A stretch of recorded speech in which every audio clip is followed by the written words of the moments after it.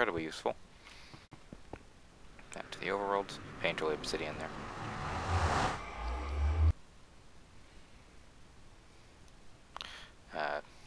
OCD texture pack. HUD icons, because I prefer those to like the stupid little hearts. Put those away. Let's see, is there anything else I've done? I went through a whole lot more Mystcraft ages, half of which were total disasters, including one, I don't remember what it was called. It was basically a big field of pink flux goo, like from Thaumcraft. I had to go into Peaceful to get out of that world simply because, well, so many slime spawned that the frame rate was terrible. Actually, something similar happened in this world. Not this world, but its original clone. Create an ocean abyss biome. The first time around, I got unlucky enough to have it be pink slime. So there's meat slimes everywhere. And, well, the frame rate of that was so bad it took me 6 minutes for the /tpx0 command to go through.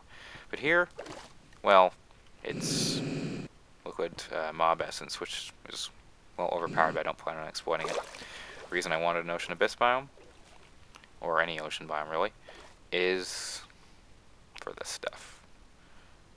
Railcraft Abyssal Stone. That is something I find quite a nice building material. And, well, that's what I've done here. Also, side note, this is another one of those ages where only Enderman and slime spawn. I don't know how that happens. I've looked in the Mystcraft code. I don't see anything like that. I don't see any pages that do that. But apparently some ages only have Enderman and slime spawn. And that's quite nice. Pretty much all the ages I've made extensive use of have been like that, or just Rainbow Forest, which have nothing at all except tiny slimes and animals.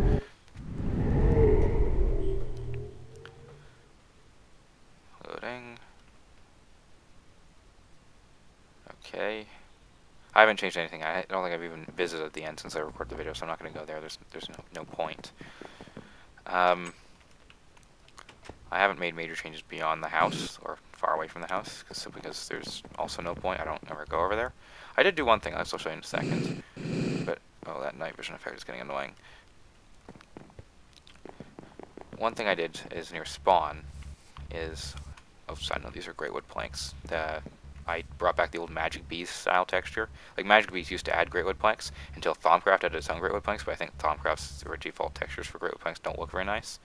So I brought back the Magic Bees texture for the Thaumcraft great wood planks, again in my texture pack. Anyway, let's go over to spawn. There goes the night vision starting to fade.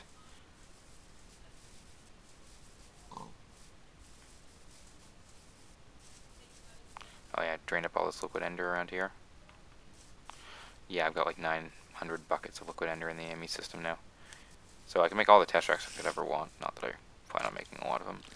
Yeah, outrun all these mobs, which is kind of satisfying. Although even if, I let him hit me, so what? He knocks me around. And yeah, I've got mob creeping off, so even though we get face to face with a creeper, it doesn't matter. And yes, this is how I like it. I don't play Minecraft, or for that matter any other game, to be stressed out and, oh my god, I just died again. I hate that. I play to, well, do what you see me doing up in that house, that sort of thing. I'm playing to have fun. I think you can probably see that in the design of Rotorcraft and Reactorcraft, that once you've got enough ability, enough power, the game's pretty much easy mode for you. Well, okay, I'm playing on easy mode, but pretty much you're a god. That's exactly how I like it. Yeah, my efforts trying to cut down a rainbow tree with the Tinker's Concert Lumbrax, not very effective. Or, not rainbow tree, sequoia tree. The Bedrock axe can do a better job of it. In fact, I'm going to do that right now just to clean this huge hole up. That's convenient. Let's go get rid of all this stuff. I wish to change the color channel of the boars ender chests.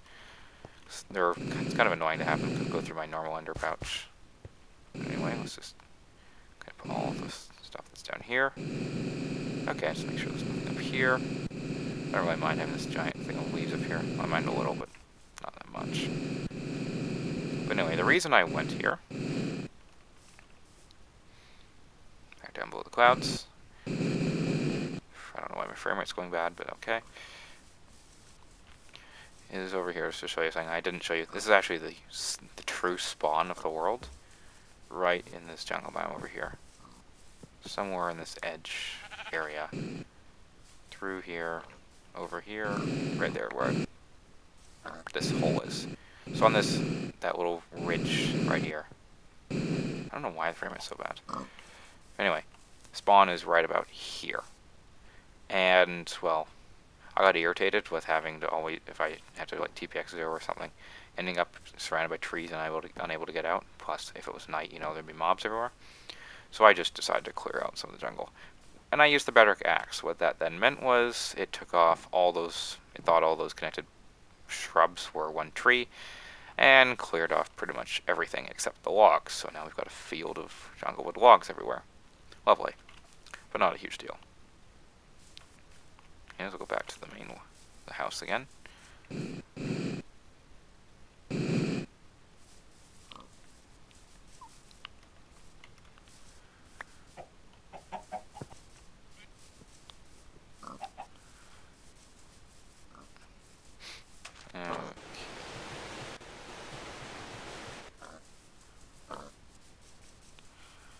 There's an interesting biome discontinuity over there as a result of the Thaumcraft installation. I mentioned that in the last video. You saw the discontinuity up by the swampland. Well, there's one over here too. Taiga Rainbow Forest. And there's one off over that direction as well. There's a ravine down there. One off in that direction. It's desert to extreme hills. Either way, it's ugly and nothing I can do about it, which pisses me off, but oh well. No, bien. Or derp. However you say that properly. Do not install a biome adding mod after generating a world. It just does not end well. I mean, it didn't corrupt it or anything, but it made all these giant cliffs. Good thing is, they're far enough away from my house that I don't actually ever see them unless I deliberately go up towards them, so it's not too big a deal. Well, I'm kind of curious, though, why I'm seeing artifice plants here. Considering I generated this long before I installed artifice, I guess it's got some sort of retrogen. Sheep enjoying the teleportation ability of Liquid Ender. Anyway, I don't know what this big rectangle of sand is for. It's just weird natural generation, I guess. Speaking of sand, I should probably make this thing have sand at the bottom. It would look better than it currently does. But anyway. By the way, I'll explain the function of shaft power buses because people have been failing to understand that. The way it works is you put power in the controller here. And yes, it needs lubricant too, as you can see. You put power in the controller here, and then you place bus pieces, and you have to start connected to the controller. And then, so I place this one, and then this one, and then this one, and so on. I can't say place this, and then this, and then, you know, work my way back, or I can't place all these and then the controller. It has to be controller first, and then every piece you add on must be connected, possibly indirectly through other buses, to the shaft power bus controller. And then it just, basically it acts like a multi-directional shaft. So what I've done is every single piece has a shaft unit in its yellow side. The yellow side, as you can't tell, is facing the fans. Well, that means every fan is receiving, or it thinks every fan is like a one-to-one shaft. So it delivers power evenly among every single fan. And well, these three yellow sides don't have shafts in them, obviously. So we've got 9 fans here, 9 fans there, so 18 fans. So we're splitting power among 18 devices. Although client side, this says it's being split to 1 devices because client side is a derp. Anyway, yeah, that's all Layla tooltips, of course. Not much else over here. I did discover one interesting little thing. If you go down, I remember I mentioned there's a lava ravine here in the last video watch. We'll go down here now. This is where I drew most of my lava until I had a steady nether pump. But there's a funny little thing. I'm not actually lava proof right now, so let's see if this works. But no, you can't do it right now. But normally, if I had fire resistance on me, I could actually, you can see those Darkcraft like liquid sprint particles coming on. Let's get out of here. You can actually sprint across the surface of lava, the same way you can sprint across the surface of water. And the only reason I'm falling in is because I'm constantly taking damage. You see, it works for a second until I take damage. But oh well. I think that says something too. I can just casually run in lava without even caring. But anyway, 3D ores, I did those textures. Cobblestone, I don't remember where I found that.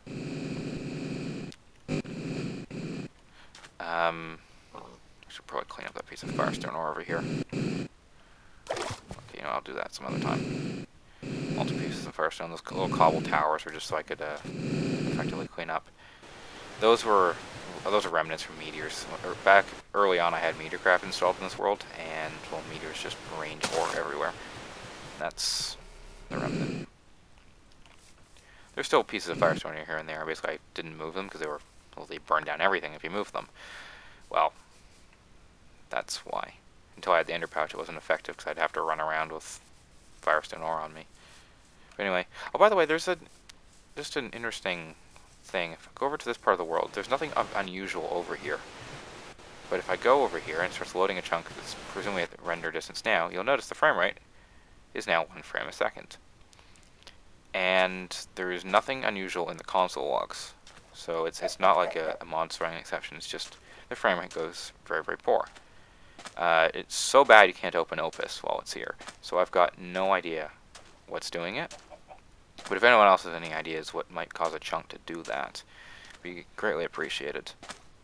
We're out of that area now. So it's kind of irritating to have a significant size area of the world nearly inaccessible. There's nothing important over there. The only thing I've ever done over there is mine up and Buildcraft oil. There was a big oil well over there in the desert. That's it. That looks interesting, doesn't it? Anyway.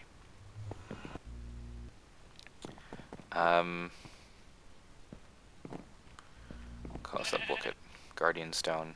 Or these little particles actually all fall in Keplerian orbits. Like, I actually coded them in as have, certain inclinations and arguments of perigee, that sort of thing.